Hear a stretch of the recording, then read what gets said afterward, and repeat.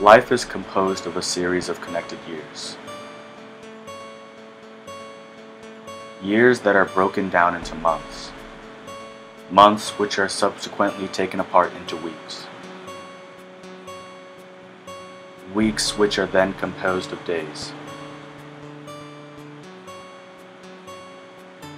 And days which are made up of hours.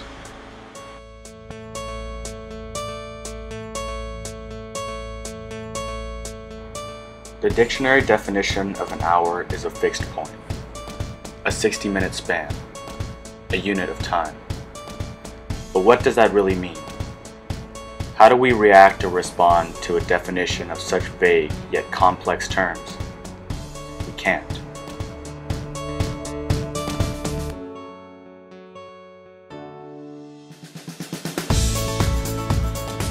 We can simply try to develop what the human race has turned into the practical definition or application of an hour. For some of us, an hour is nothing. Nothing more than 1/24th of the day we instantly erase from memory. For others, well, we capitalize every moment, every millisecond, every possible part of every single hour. For some, an hour is just a measure of time. And for others, it is an essential part of life.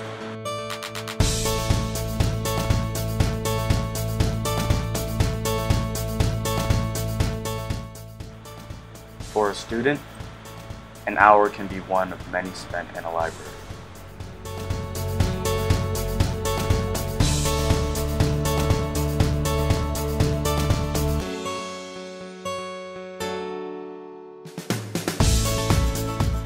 For a musician, an hour can be the culmination of years' worth of work.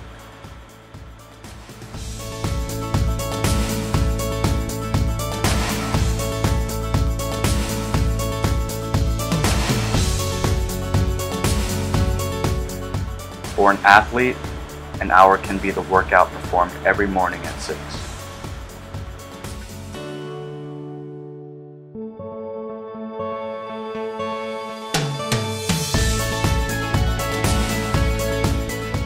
For an activist, an hour can be the turning point in a fight for justice.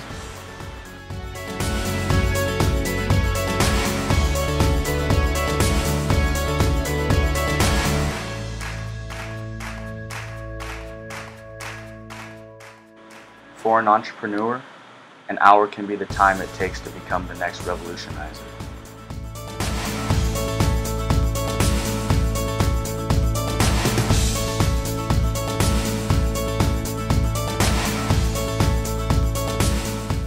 For a daredevil, an hour can be spent capturing every possible adventure.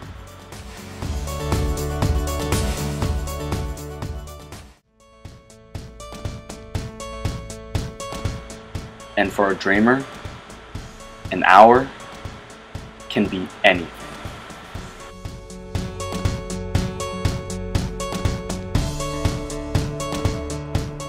The average human lives 692,040 hours. But what does that amount to? It may seem like a lot, but every second, every minute, and every hour is just another drop in the rushing torrent of experiences we call life. So who are you? And how do you count every second, every minute, and most importantly, every hour?